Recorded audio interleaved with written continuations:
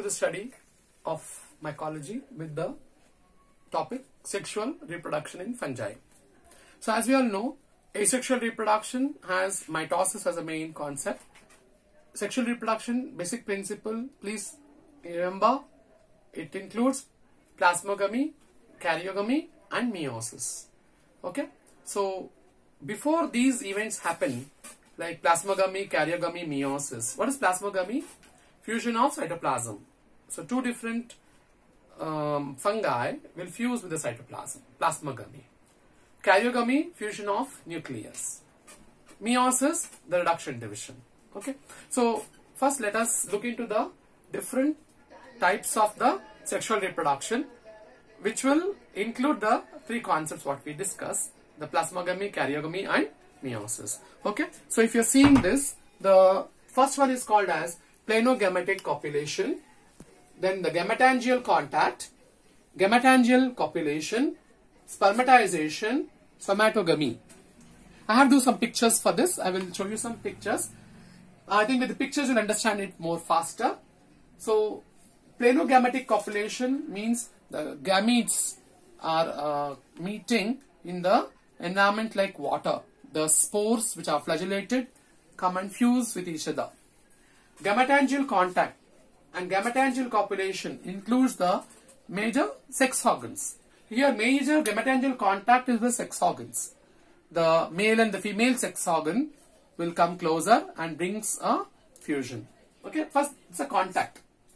Gametangial copulation involves a concept where there's no prominent sex organs, but they have some similar sex organs produced, but called as plus and minus, male and female, but there's a copulation here. Spermatization means the spore is released from a structure and that spore is reaching another mycelium of a different genetics and brings a fusion. Somatogamy involves two different fungi of two different, see please remember, sexual reproduction involves genetics of two different fungi. Okay, I think you learned about what is hyphae, you learned what is thallus and all, right? So the hyphae is different. Genetically they are different and they bring a sexual reproduction concept. Okay, so let us look into these aspects of sexual reproduction with the help of some pictures. Okay, so coming here, the first one, Plano gametic copulation. Okay, Plano gametic copulation means the two different spores, genetically variant, okay, with the flagella come and meet and bring a fusion. What do you see here? Isogamous, anisogamous terminologies. Isogamous means, can you guess it? The cells are similar. The gametes are similar. Anisogamous, the gametes are dissimilar. They are not similar. Okay. So the male and female, we cannot differentiate them. Two genetically different gametes come and meet. Okay. For isogamous, example is Syncytium, and for anisogamous, example is Allomyces. These are lower fungi. I'll come to the next session, will be about the classification. You'll clearly understand what all we are involving here as an example comes there. Where does it come? Okay, this comes under lower fungi. So Plano gametic copulation occurs in lower fungi, mostly the aquatic fungi, because they swim in the water and bring about a reproduction. Okay, so the second type is called as a gametangial contact. Why we call it heterogamous? Heterogamous terminology is used here. Heterogamous mean the sex organs are different. Okay, and you can see that here. This is whatever you are seeing is, I've just given one picture to understand. This is the female sex organ, which is globose in nature. Female sex organ can be called ascogonium, and it's also called oogonium. Depends on the class. In classification, you will know that. Oogonium is in the oomycetes class. Ascogonium is in the ascomycetes class. Okay. So please remember, I've taken an example of aspergillus and penicillium, which is related to your syllabus. So in your syllabus, you have these two forms to study. So I've taken up ascogonium. Okay, no? So ascogonium is a female sex organ. Antheridium is a male sex organ. So here you can find, these are all antheridium. What you're seeing is antheridium. And this is the female sex organ. Okay, this is a male sex organ. Right? So what happens actually here? So whenever there's a female sex organ developed, whether it is homothallic or heterothallic is irrespective. You learned homothallus means same thallus, both organs are produced, both sex organs are produced. Heterothallism means two different thallus entirely. Here I try to show you that methodology. See, one is of a brown color, one is of a pink color, okay, indicating heterothallic condition. Two different thallus, okay. So you can find antheridia developing very close by. So many antheridias are developed. One of them will be successful in bringing a sexual reproduction. So what is this happening? Gametangial contact. Please remember, there's a lot of controversy over this particular topic. Aspergillus comes under now Ascomycetes class. Earlier it was under Deuteromycetes class. Deuteromycetes class is said to be lacking sexual reproduction. Here also it's only a contact. It's only triggering the ascogonium. It's not directly involving the reproduction. It's only triggering this. It triggers the ascogonium to bring about a differentiation in the genetics. You'll be learning that later. Dicaryotization. Please remember there's something called dicaryotization which is induced by the antheridium. Okay. Please remember gametangial contact is two sex organs which are male and female coming in contact. The male is triggering the ascogonium to differentiate its nuclei so that it will produce ascospores. That's why the term Ascomycetes class comes. Anyway, we will discuss that when we come to the classification also. The third type is called as a gametangial copulation. Do you find any difference here in the sex organs? No. That's why it's indicated plus and minus. So one plus strain, one minus strain. Okay, genetically variant. Is developing a uniformity in the progametangium. Okay, it's called progametangium.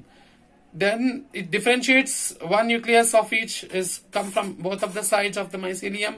This is one nuclei present with the stalk. This is called gametangial proper. And eventually what you're seeing here is getting fused. It's growing and getting fused. Okay. After fusion, what has happened? Plasmogamy.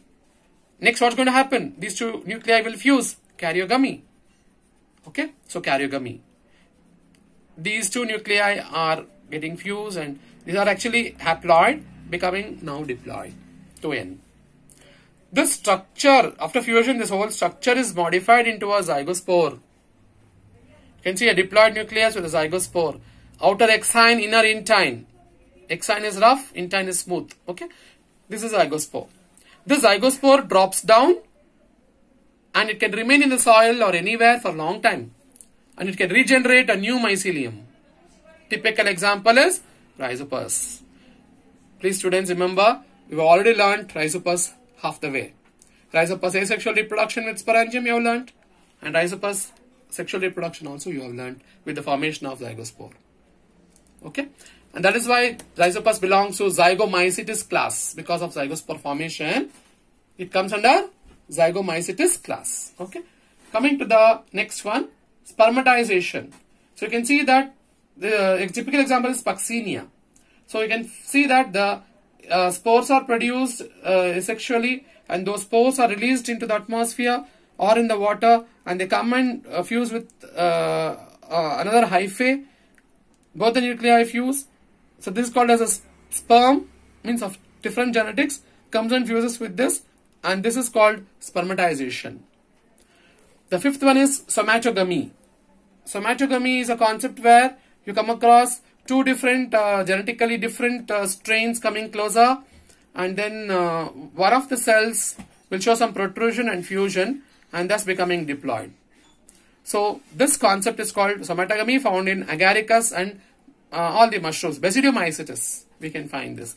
I'll be teaching you this when I go to the classification. You will know little more about this. Plus, so let's look back. I've tried to just give you a brief idea about the sexual reproduction. I've given you a basic exposure to this topic.